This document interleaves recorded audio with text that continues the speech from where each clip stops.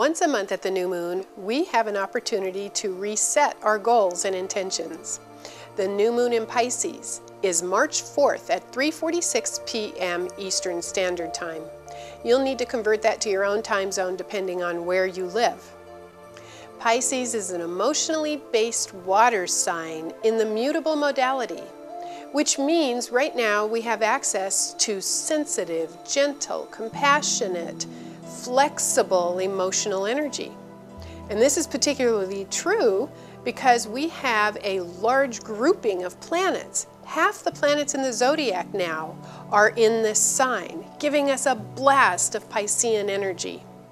And Neptune, the planet that rules Pisces, is 29 degrees Aquarius now, getting ready to move into Pisces in April.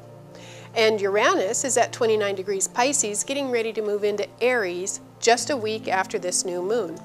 So we are in a transition period right now, and it's triggering quite a bit of turbulence in the world. Additionally, Chiron has just moved into Pisces, and Chiron is the wounded healer. So it brings things to the surface.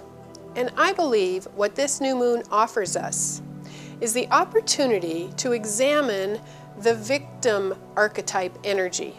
And it's within all of us. It just depends on how often it comes to the surface and how frequently we engage in this. Right now we have the opportunity to examine how the victim comes up. What triggers it? What are the behaviors associated within us with the victim energy? And it's perfect now to start healing that because Uranus moving into Aries will support action, moving forward, doing something about the problems in our life rather than just suffering or feeling sorry for ourselves or even giving up. So the victim paradigm needs to be examined carefully right now. And it's very powerful. You'll be spiritually supported. Neptune moving into Pisces will support the divine energies flowing through us. And that's the other thing about this new moon. It is time now to examine moving into the flow, operating in life with a sense of harmony, a sense of spiritual grace. Now, some people do that better than others. I have a Scorpio sun and an Aries moon. Sometimes I like swimming against the current. I like the challenge of it. My energy tends to be more challenge-based. So moving into the flow, operating with harmony and grace, is something I have to learn. Fortunately, I have a teenage son who has 5 planets in Pisces, and I observe him all the time with harmony, with an easygoing, relaxed, open attitude flowing. And it helps to have somebody as a role model for this. One thing I've learned, when I start to tighten up, I automatically step out of the flow.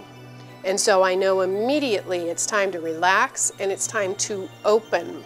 Stepping into the flow means being able to receive. So sometimes I visualize being like a hollow reed, completely surrendering, opening to the universal current, and I focus on the word harmony, moving with harmony, moving with grace. That's what we have to work with this month. Additionally, intuitive awareness is going to open up like crazy, and we're going to see this with Neptune moving into Pisces.